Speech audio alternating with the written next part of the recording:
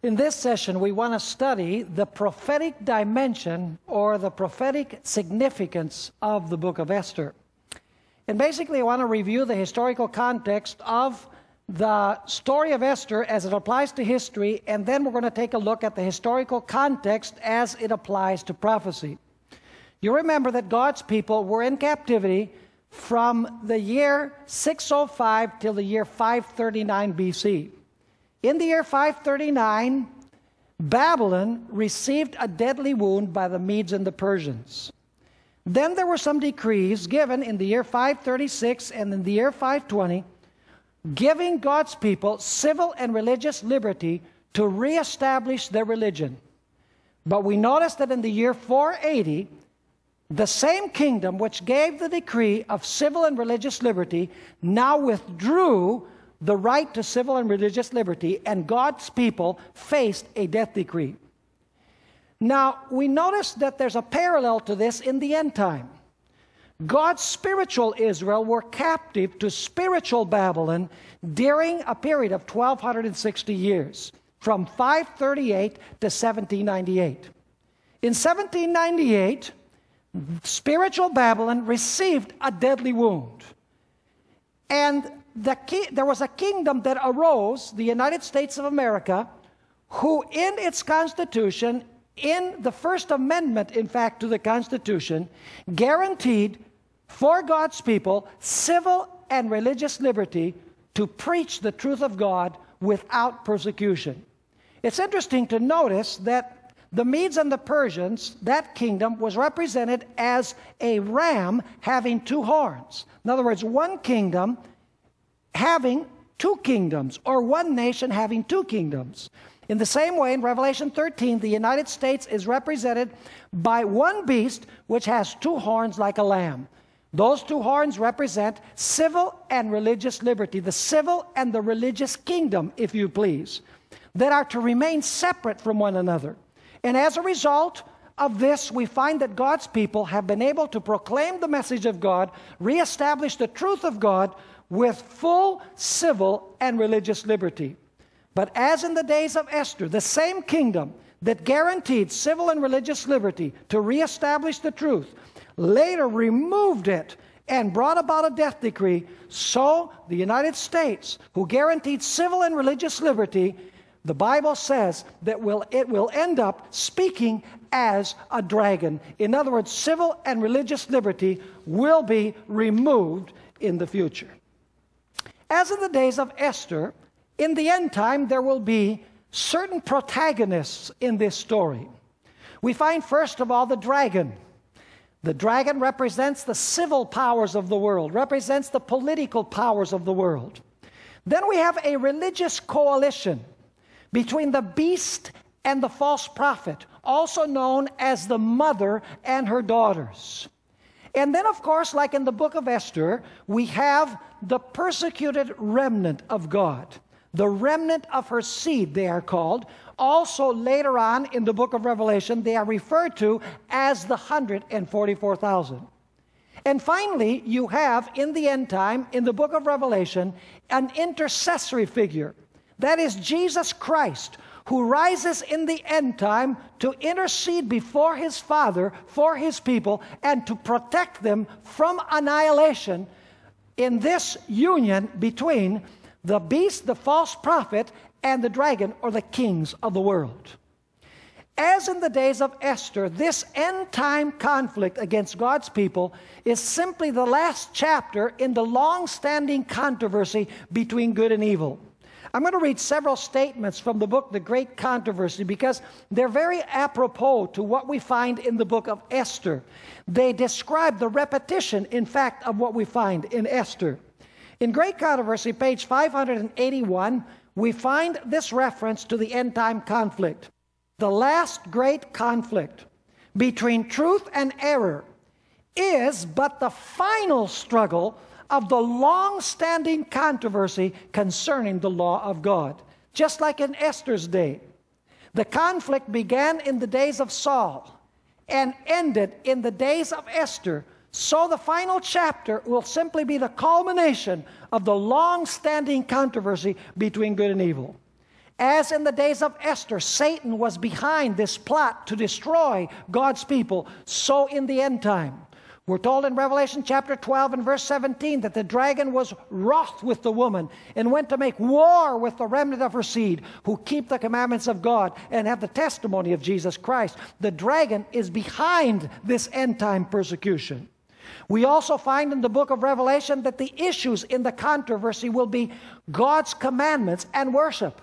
That's the reason why in the three angels' messages you have a constant reference to worship.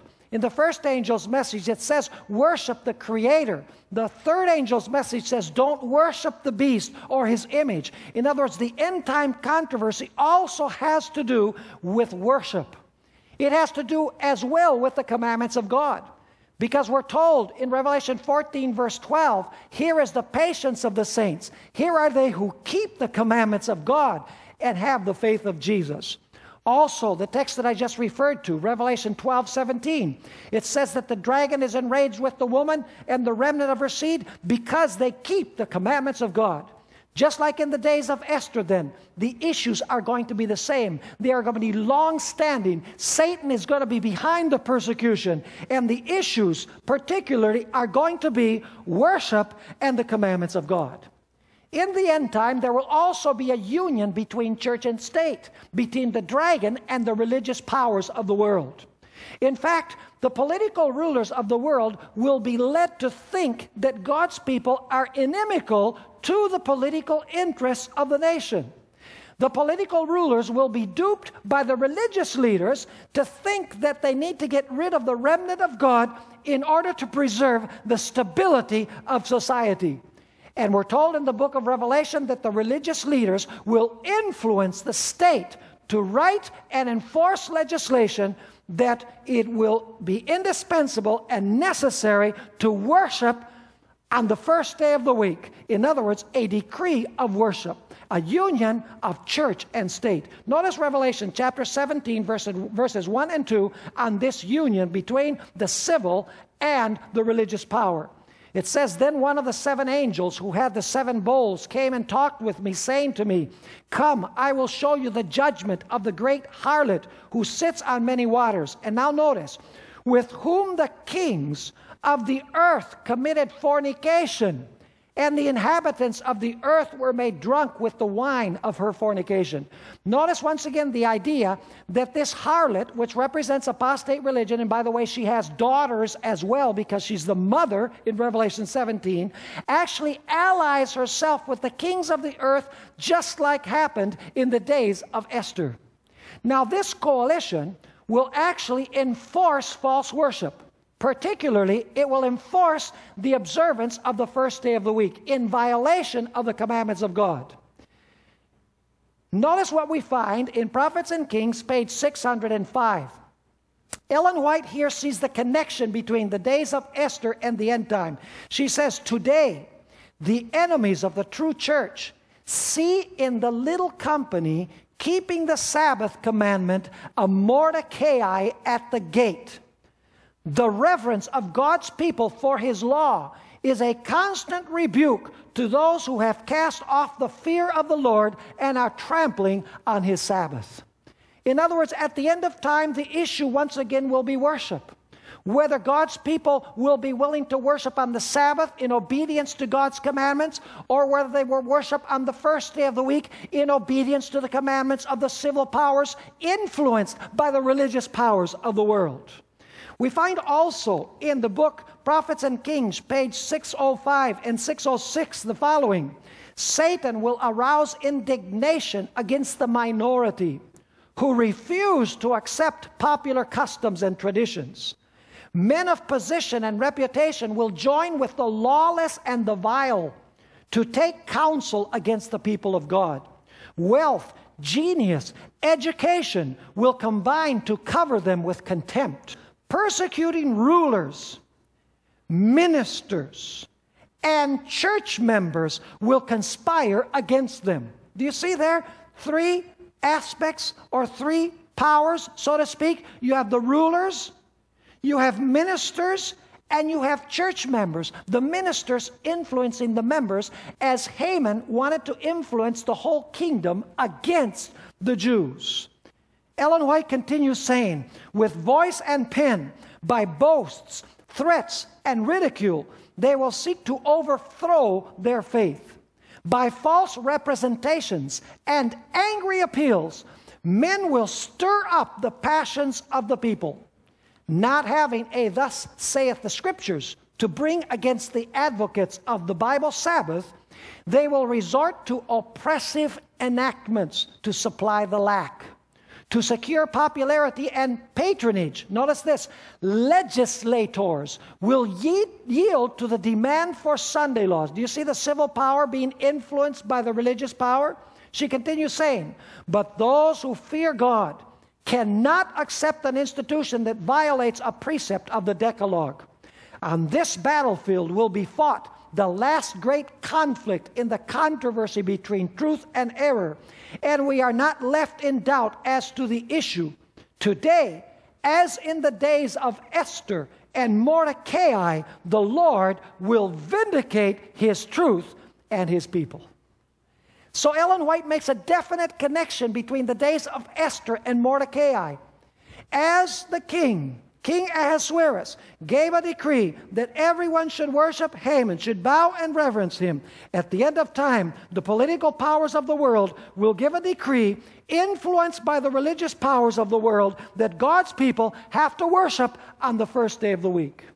Interestingly enough, the arguments which will be used against God's people at the end of time will be the same arguments which were used by Haman against God's people.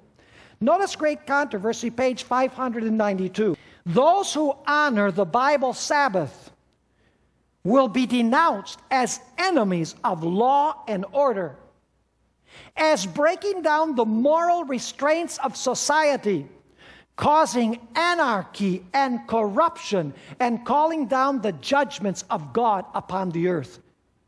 Just as Haman said to the king, it's not profitable to keep these people because they'll bring an upheaval to your kingdom. The same argument will be used again. She continues saying, there, that is the remnants, their conscientious scruples will be pronounced obstinacy, stubbornness, and contempt of authority. They will be accused, notice this, of disaffection toward the government. Ministers, here's the religious power. Ministers who deny the obligation of the divine law will present from the pulpit the duty of yielding obedience to the civil authorities as ordained by God. In legislative halls and courts of justice, by the way, these are political institutions, commandment keepers will be misrepresented and condemned. This is exactly what happened in the days of Esther. She continues saying, a false coloring will be given to their words. The worst construction will be put upon their motives. In Great Controversy, page 615, we find this statement. As the Sabbath has become the special point of controversy throughout Christendom, and religious and secular authorities, there you have church and state, have combined to enforce observance of the Sunday. See, that's the false decree of worship which was given to bow before Haman. She continues saying the persistent refusal of a small minority. Remember the words in Esther chapter 3? There's a group of people dispersed, they're small. She continues saying the persistent refusal of a small minority to yield to the popular demand will make them objects of universal execration. It will be urged that the few who stand in opposition to an institution of the church and the law of the state ought not to be tolerated, that it is better for them to suffer than for whole nations to be thrown into confusion and lawlessness. This is identical to the arguments which were used by Haman before the king about the Jews. And so, a death decree will be given against God's people. Notice Revelation chapter 13 and verse 15, where this death decree is described. It says he was granted power to give breath to the image of the beast, that the image of the beast should both speak and cause as many as would not worship the image of the beast to be what? To be killed. And by the way, this is the very kingdom who guaranteed civil and religious liberty. This beast, who has two horns like a lamb, just like in the Old Testament, we have Medo-Persia represented by a ram, a male lamb with two horns. This kingdom, who has a recognition of two kingdoms, the kingdom of God, which is the church, and the kingdom of politics, which is the civil power, will actually be united, and God's people will lose their liberty and will be persecuted. Now, the characteristics of the death decree at the end of time are going to be very similar to the characteristics of the death decree in the days of Esther. I want you to notice Daniel chapter 11, verses 44 and 45, where it's speaking about the king of the north. Now, the king of the north here is parallel to Haman. And I want you to notice how this king of the north goes out to try and destroy God's people. And in a few moments, we're going to go to Daniel chapter 12. You're going to see the connection even clearer with the book of Esther. It says there in Daniel 11:44, "But news from the east and the north shall trouble him." That is the king of the north. "Therefore he shall go out with great fury to destroy and annihilate many." So notice the king of the north, which is parallel to Haman, is going to go out with great wrath to try and destroy and annihilate the people of God. When we read Daniel 12 and verse 1, the very next verse, we're going to notice that the target of this enmity is God's people. Ellen White in Prophets and Kings, page 605, says this about the end time death decree. She says the decree that will finally go forth against the remnant people of God will be very similar to that issued by Ahasuerus against the Jews. Notice the end-time death decree is going to be very similar to the death decree in the days of Esther. We're going to notice several parallels now in some statements that we find in the book The Great Controversy. We're going to find that the end-time death decree will be solicited by the religious powers from the political powers. In other words, the religious powers will influence the state to give this death decree. Secondly, this death decree will be written. In the third place, this death decree will be dated. In the fourth place, this death decree will be universal. In the fifth place, there will appear to be no escape from this death decree. And in the sixth place, everyone will be told to be ready for the time when the date arrives to execute the death decree. Now, allow me to read you several statements here from the Spirit of Prophecy on this point. Great Controversy, page 616. Ellen White says this: "This argument," that is the argument that it's not good to keep God's people around because they'll cause all sorts of problems in society. She says, "This argument will appear conclusive, and a decree will finally be issued against those who hallow the Sabbath of the fourth commandment, denouncing them as deserving of the severest punishment, and giving the people liberty after a certain time to put them to death." Great Controversy, page 631, is even more specific.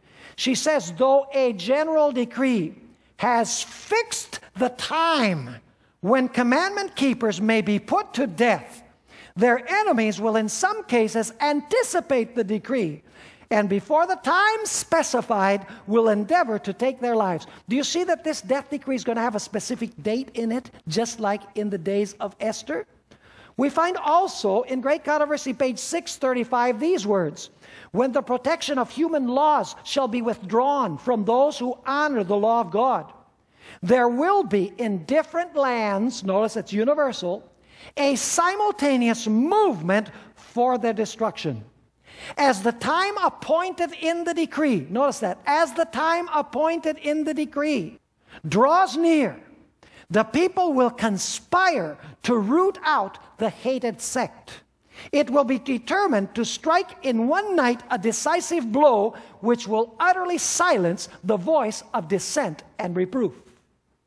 Finally, in Great Controversy, page 618, Satan numbers the world as his subjects, but the little company who keep the commandments of God are resisting his supremacy. If he could blot them from the earth, his triumph would be complete. Just like in the days of Esther, Haman wanted to obliterate every single Jew. At the end of time, the devil is going to want to blot out every single spiritual Jew who is linked to Jesus Christ. Now, when the death decree comes, there will be a terrible time of trouble which will ensue.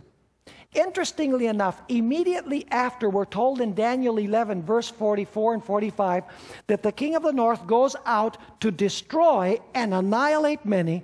Daniel 12 and verse 1 has these words. The very next verse. This shows that the king of the north is targeting God's faithful people. It says in Daniel 12 and verse 1, at that time, when the king of the north goes to destroy God's people, Michael shall what?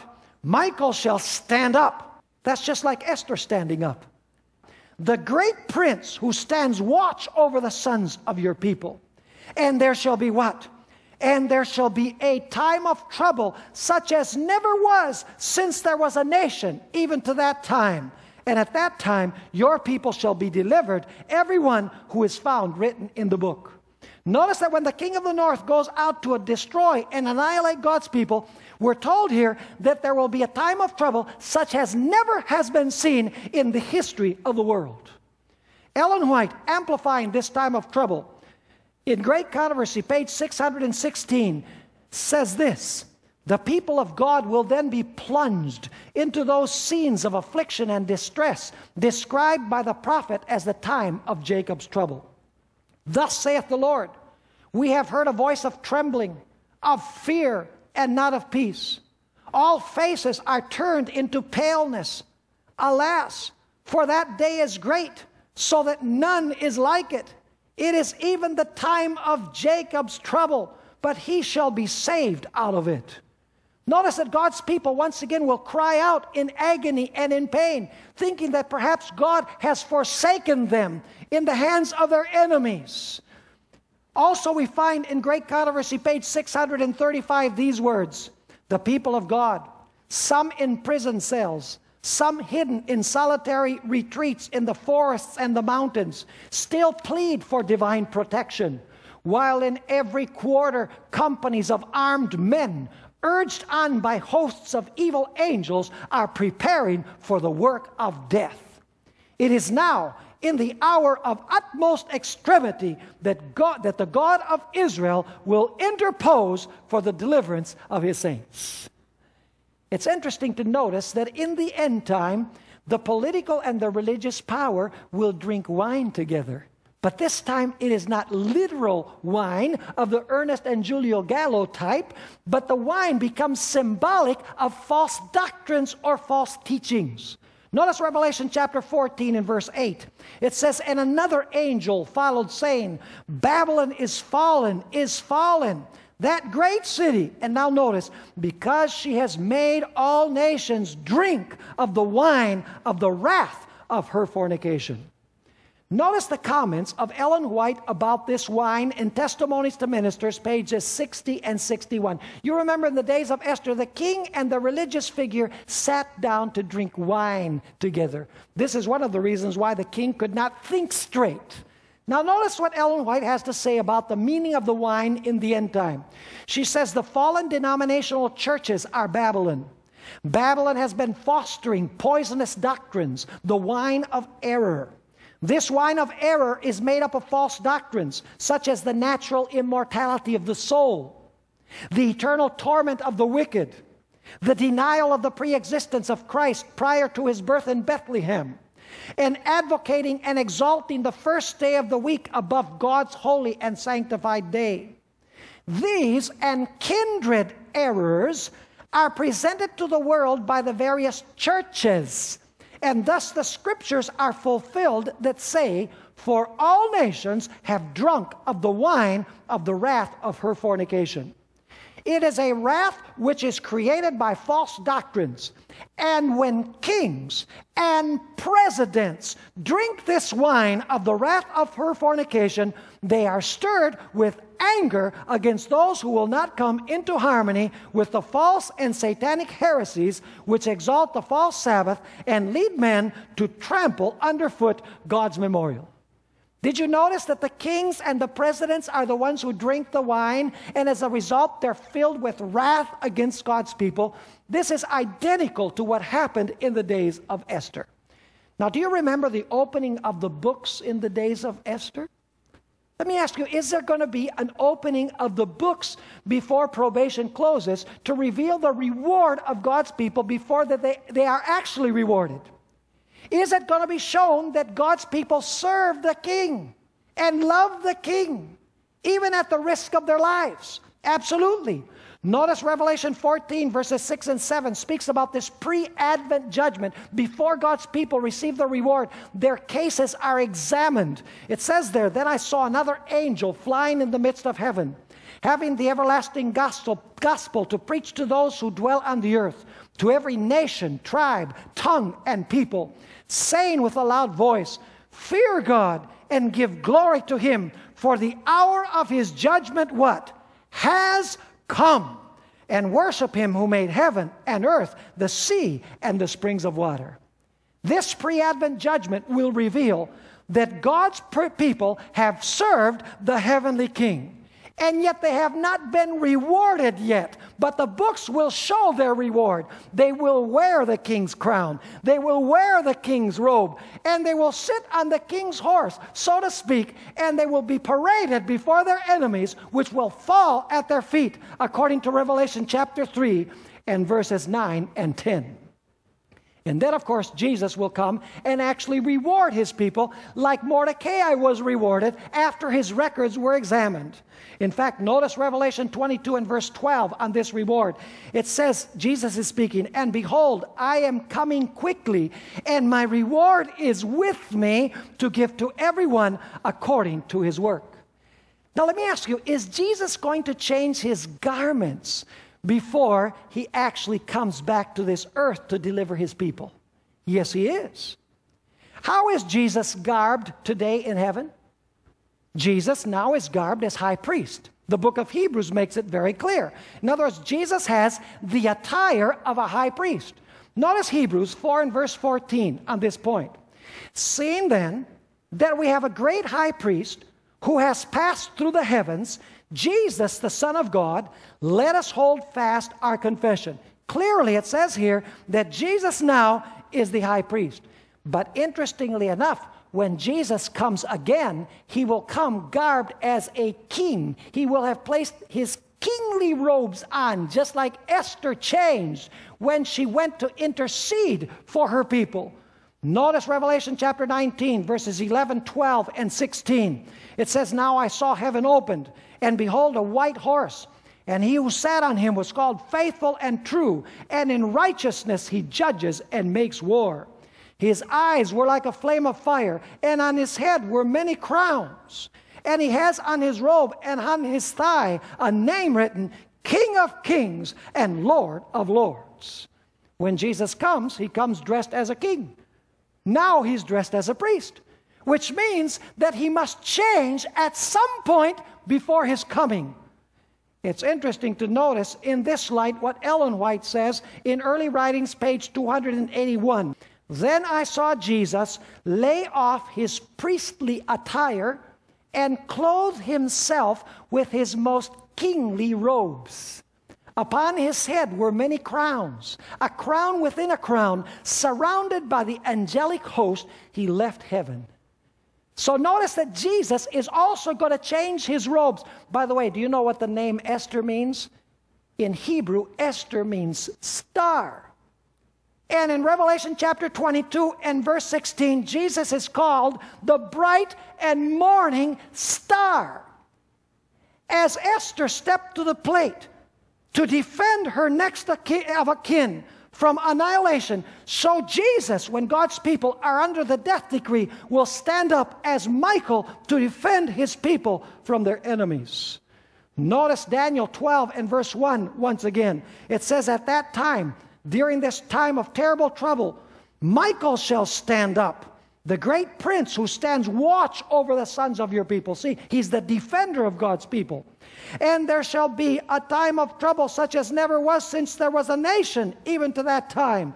And at that time, your people shall be delivered, everyone who is found written in the book. You see, Jesus is our next of kin.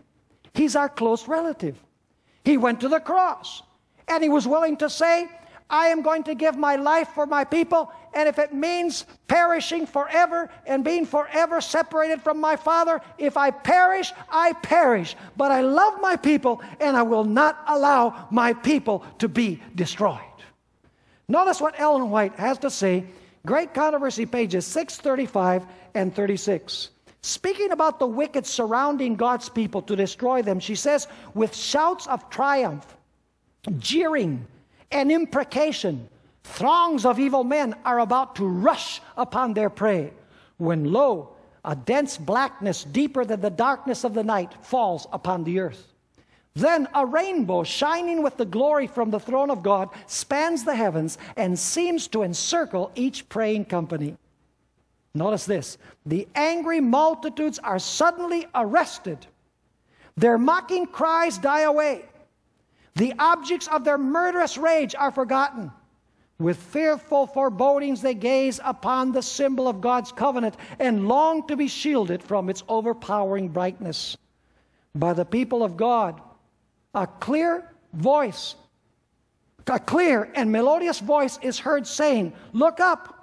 And lifting their eyes to the heavens, they behold the bow of promise. The black, angry clouds that covered the firmament are parted.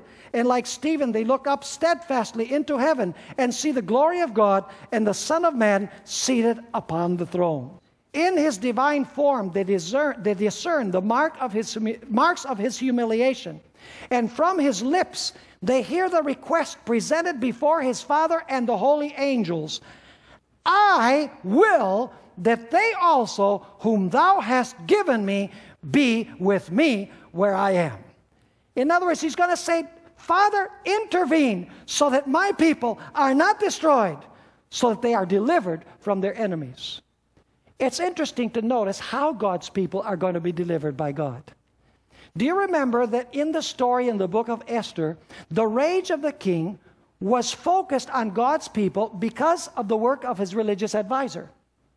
But suddenly, the plot was unmasked, and now the wrath of the king, instead of being directed against God's people, was now directed against the religious advisor who had prepared the plot. Do you know that the book of Revelation says that the kings of the earth will eventually turn upon the religious system who deceived them?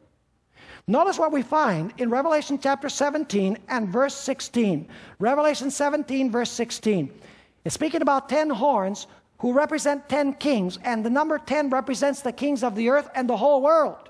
It says there, and the 10 horns which you saw on the beast, these will hate the harlot, and make her desolate and naked, eat her flesh, and burn her with fire. The harlot had been seated on them before.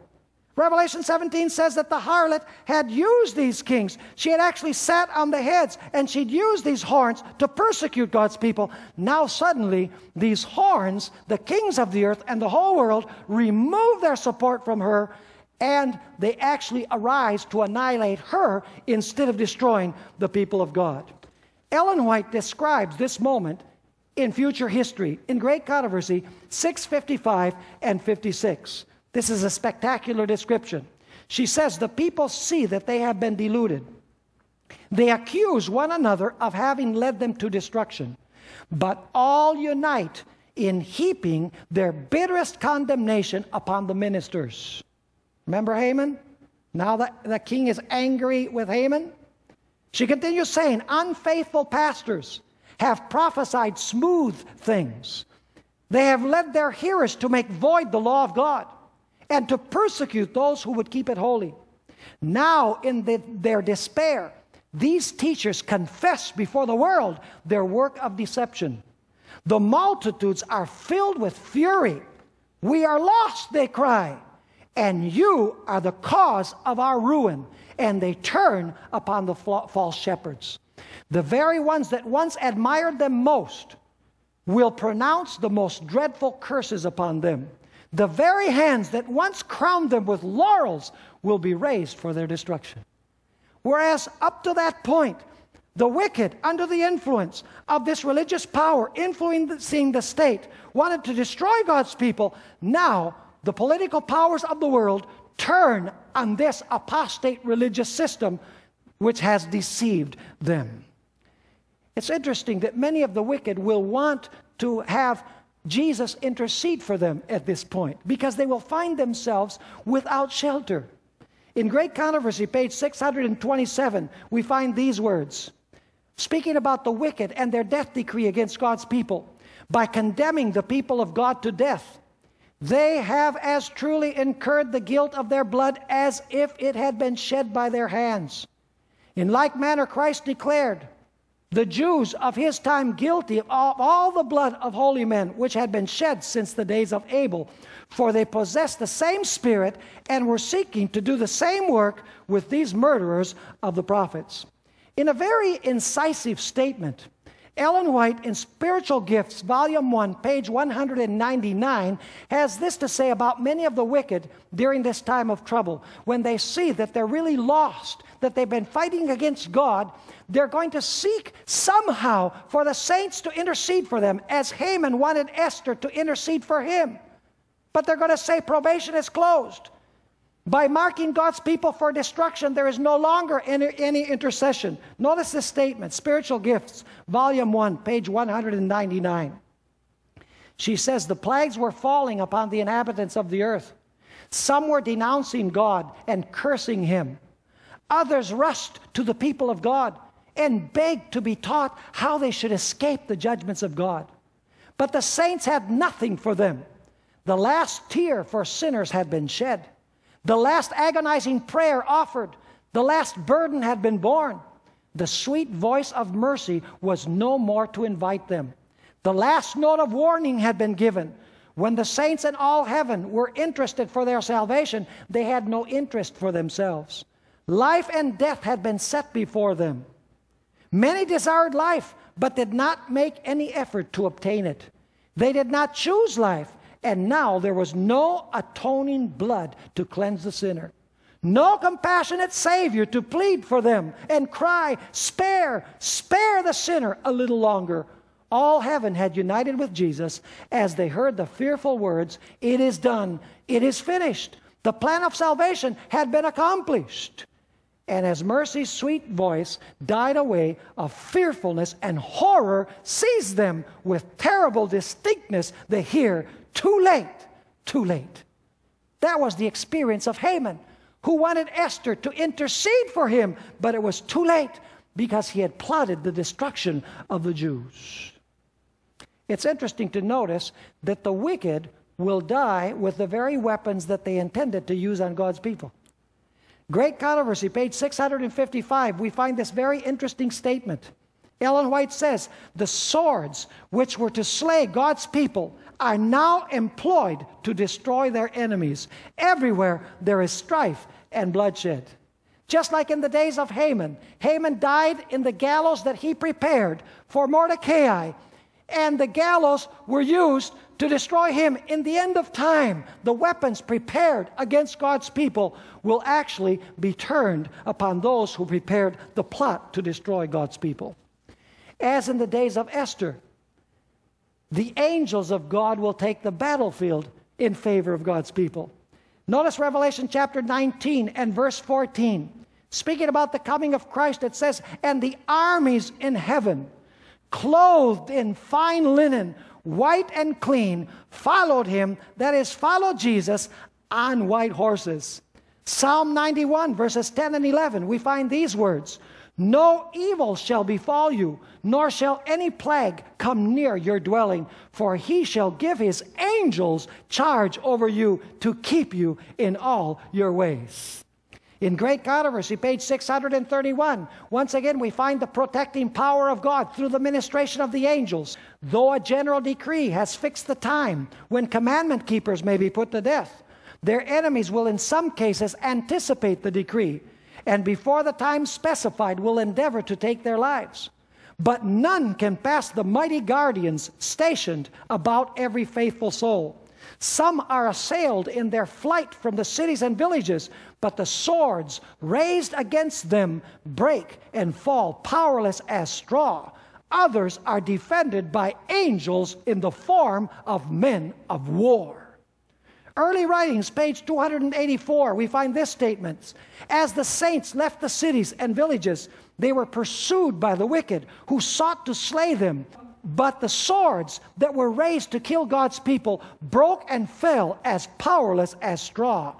Angels of God shielded the saints. As they cried day and night for deliverance, their cry came up before the Lord. One final statement in the book Last Day Events, page 251. Ellen White says, the battle of Armageddon is soon to be fought. He on whose vesture is written the name, King of Kings and Lord of Lords, leads forth the armies of heaven on white horses, clothed in fine linen, clean and white. At the end of time, the angels of God will take the battlefield just like in the days of Esther. And then, of course, will come the great celebration in the heavenly kingdom. That great banquet, that table which is many miles in length, where God's people will sit, and Jesus Christ himself will come and serve them. The marriage supper of the Lamb, if you please. A time of joy and happiness and deliverance. Notice Revelation chapter 19 and verses 5 through 9 on this specific point. Then a voice came from the throne saying, praise our God, all you his servants, and those who fear him, both small and great. And I heard as it were the voice of a great multitude, as the sound of many waters, and as the sound of mighty thunderings, saying, Alleluia, for the Lord God omnipotent reigns. Let us be glad and rejoice and give him glory, for the marriage of the Lamb has come, and his wife has made herself ready. And to her it was granted to be arrayed in fine linen, clean and bright, for the fine linen is the righteous acts of the saints. Then he said to me, write, blessed are those who are called to the marriage supper of the Lamb. And he said to me, these are the true sayings of God. Notice the great celebration after the deliverance, the great banquet table, the marriage supper of the Lamb, where God's people have been turned from sadness and from sorrow and from anguish and from destruction into deliverance and joy and peace and gladness. Now, what about in the book of Esther, where you find the absence of God? Do you know that during this severe time of trouble, God's people are going to start wondering whether God is even around anymore? Do you know that the wicked are actually going to say to God's people, where is your faith now? Where is your God now? Your God is absent. But what they don't realize is that God has been acting from within human history, not in a spectacular way, but has been working in an invisible way, providentially through the end time events to lead eventually to the deliverance of his people. Notice Great Controversy, page 630. Great Controversy, page 630. Yet to human sight, it will appear that the people of God must soon seal their testimony with their blood, as did the martyrs before them. See, they say, we're going to be martyred, we're going to be killed, just like the previous martyrs. She continues saying, they themselves begin to fear that the Lord has left them to fall by the hand of their enemies. It is a time of fearful agony. Day and night they cry unto God for deliverance. The wicked exult. And the jeering cry is heard, where now is your faith? Why does not God deliver you out of our hands if you are indeed his people? So once again, it will appear like God is absent from human history. when all of the powers of the earth, the religious powers, the political powers of the world, all gathered together to slay the remnant who keep the commandments of God, who worship God, who fear God, who would rather obey God and die than be disobedient to His will, these individuals will begin to wonder whether God has forsaken them, because they can't really see God intervening and working within history. But of course, their deliverance will be as spectacular as it was in the days of Esther. Now, I would like to bring this to a close by asking a question. Why did God give us the book of Esther? Did He give us the book of Esther simply because it was a spectacular story about a deliverance that took place in the Old Testament when the Jews were marked for destruction? Is it merely a historical record of historical events? Or does this book have a prophetic dimension? Is it really delineating what is going to happen step after step at the end of time? I believe that when we look at the book of Revelation and we study the book Great Controversy, we can clearly see that the book of Esther is really a choreography of end-time events. Everything is there. The enemies of God's people, the time of trouble, the decree to worship, the death decree, all of the characteristics are the same. The wicked surrounding God's people, the issue of worship and the commandments of God, the same enemies. And the same way in which God is going to deliver His people, the intervention of the angels, everything is found in the book of Esther. Now the question is, why would God give us end-time prophetic events by telling a story? I believe that the reason is very clear. You see, people read the book of Revelation, and the book of Revelation is presented in symbols. And the symbols have to be deciphered. In other words, you have to decode them. You have to discover what the symbols mean. And for that, you have to go to different places of the Bible, to interpret what the beast represents and what the false prophet represents and what the dragon represents and what the seal of God is and what the mark of the beast is. Those are all symbolic. And so what we have to do is we have to discover what the symbolic language means. We have to decode it. But the beauty of the book of Esther is the fact that what is symbolic in Revelation is presented in story form in the book of Esther. And so the book of Esther simply decodes Revelation. It shows us how the symbols of Revelation are going to pan out in human history. Are you understanding what I'm saying? It's like many other stories in the book of Genesis and also in the book of Daniel. You have, for example, the story in Daniel chapter 3, where the three young men stand before the image which Nebuchadnezzar has raised up. And by the way, Nebuchadnezzar for a while lived as a beast. And so he raises his image. And he gives a command that everybody should worship the image which he has raised up. And he says, whoever does not worship the image that I, the beast, have made is going to be killed. And there's three young men that say, we obey God's law. And God's law says that we're not supposed to worship any images. We obey God's commandments, not the civil powers commandments, when they conflict with the commandments of God. And therefore the king says, okay, if that's the case, I'm going to throw you in the oven and you're going to be killed. And they said, well, we don't know if God is going to deliver us or not. If He doesn't choose to deliver us, that's fine. If He chooses to deliver us, that's fine too. But either way, we are not going to bow before your image. And then, of course, we all know the story. The three young men were thrown into the fiery furnace. Were they delivered? Several times in Daniel chapter 3, you find the word deliver, directly used to refer to these three young men. In fact, the story tells us that suddenly the king looked and he saw inside the furnace not three men, but four men. And they were walking like in a garden. And Nebuchadnezzar says to his assistants, did we throw three men into the furnace? Why is it that I see four walking around in the furnace, and the fourth is like unto the Son of God? Now let me ask you this question. Do you think that that story illustrates in a beautiful way the symbols of Revelation chapter 13? Of course it does. You don't have to decode anything because you have a story. You have all of the elements of the story that we find in Revelation, but in a decoded form, in a deciphered form. You know how the end-time crisis is going to take place.